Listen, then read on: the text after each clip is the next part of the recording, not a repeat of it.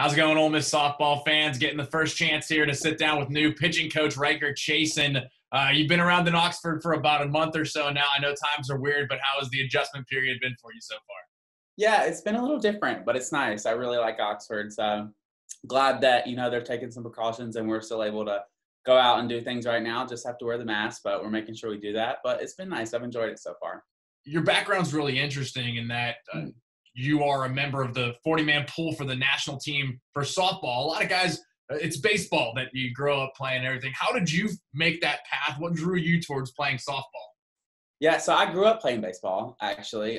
Grew up playing multiple sports, but wasn't until about my sophomore year in high school that I decided to switch over to softball. But starting with my background in softball, my dad coached. So when I was a young kid, he was coaching our high school softball team.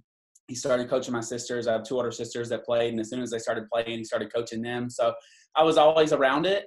And I tell people all the time I was that annoying little brother at the back of the dugout, just making arm circles, getting on everybody's nerves. But yeah, just kind of taught myself how to pitch. And then next thing I know, my dad threw me on the field and I was throwing bat in practice and I was like 10 and balls were getting smoked past my head. Kind of chuck and duck is what I called it. So just learned to pitch that way. And then there was a guy in my hometown who he played men's fast pitch back in the late 80s, early 90s with Ken Erickson and some of those guys. Called the Clearwater Bombers, and he just kind of got me throwing a little bit, and he was like, man, you're really good. So they took some video, and somebody sent the video to somebody who sent it to somebody, and next thing I know, the national team was calling my phone, like, hey, you want to come try out? And I'm like, sure. So that was when I was just turned 15, and so I was on the junior men's national team for 4 years before I made the 40-man roster for the USA men's national team. Well, you explained that really well because it feels like the hitting side of things, they're really similar on the aspects. It is the throwing side that you taught yourself how to pitch. Yeah, I did. Walk us through that.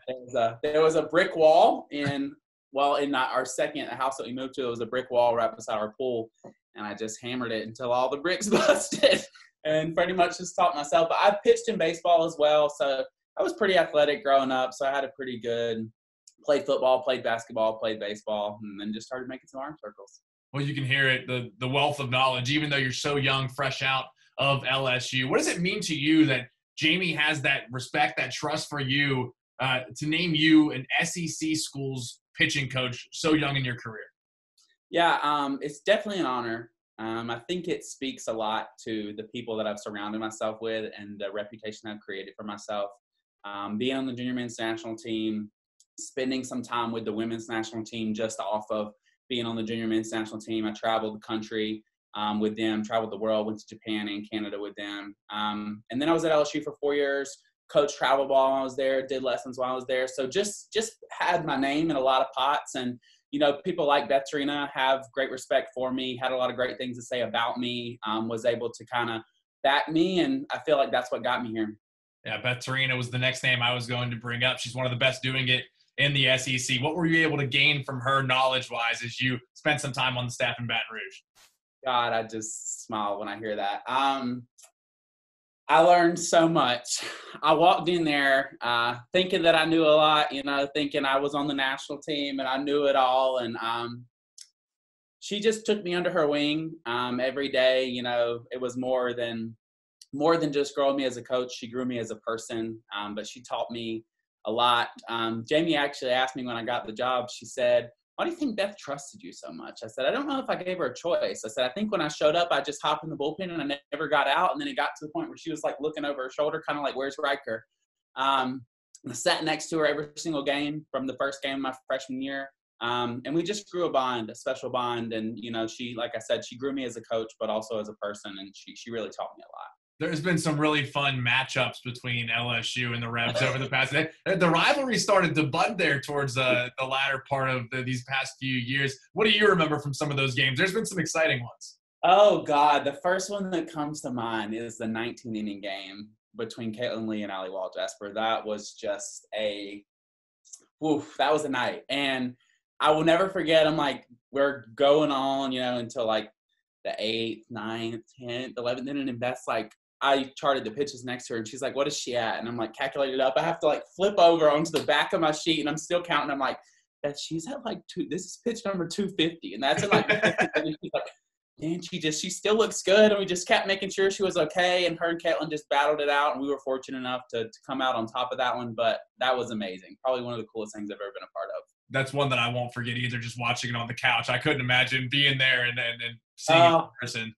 It was insane, and then when we won, it was even more insane, and, it just happened to turn our way, and some things went our way, and we pulled that one out. You've been in town now for a little bit. The team's slowly trickling in, returning back here to Oxford. I'm also sure you've gotten to see a little bit of tape on the returning players. What are your just first impressions of this group returning here in 2021? Yeah, well, they're a group that, only lost a couple players from their super regional, their last super regional run, and I think they're a very talented group. I'm getting to know them better, Gillum, going to work out, and we're having individual Zoom meetings with them, and I've had individual Zoom meetings with the pitchers, and just getting to know them better is really exciting. But just from watching some film of them from a skill-related side, they're a very talented group. They know how to win. They have won, which is exciting because I think, we're just going to be able to come in here for people who already know what it's like to play at a really high level and play in this league and host a regional and go to a super regional and just continue to develop on top of that. You're kind of hinting at it. It feels like Coach Traxel's building something special. That's just from an outside perspective. I don't know anything. What does it feel like to you? Because that's what it feels like to me.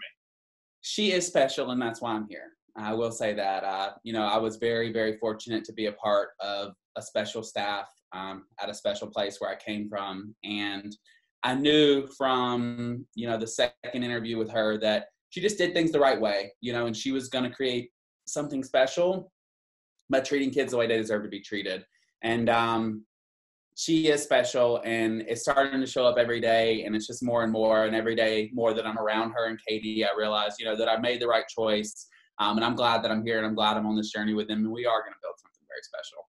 Well, I've enjoyed getting to know you already through these first couple weeks or whatever it is, and we're excited to see what you guys are capable of putting together out in the field as we push towards 2021. I know that sounds crazy, but that's where we're at in this year.